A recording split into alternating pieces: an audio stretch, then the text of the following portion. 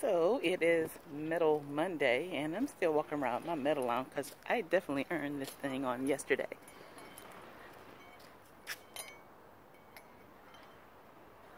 It was so hot out there. We started at 5:15, and it was warm then, even in the dark. Then the sun came up, and it just progressively got warmer. Anyway, every metal has a story and experience, so I'm glad I went through it. And people have been saying, you know, they downgraded to the 10K, but you have to experience the half for yourself so you'll know next time.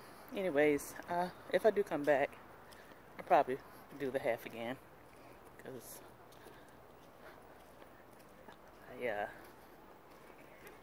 I like a challenge. Morning. Morning. Hi, so it's really early here. It's about 7-ish. People are heading out to the beach. Breakfast has started. Even the groundskeepers, they get an early start too.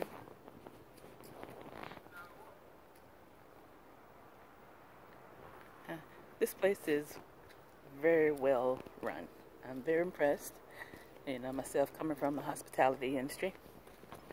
So every time I travel somewhere, check out the staff and the hotel.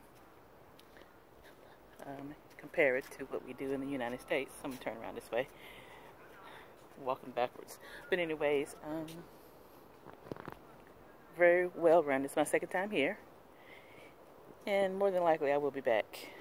I'm not sure if I'm coming next year or a year after, but when I do come back to Jamaica, I do want to stay at this resort. I'll probably check out another one too, somewhere in Ocho Rios, and Monterey Bay, and I might even venture over to Kingston.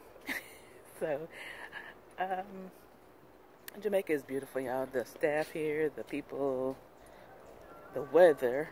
Oh my gosh, the weather is amazing, especially since it's cold in Memphis right now, and they're calling for snow tomorrow on my return. So we'll see how that affects my travel plans.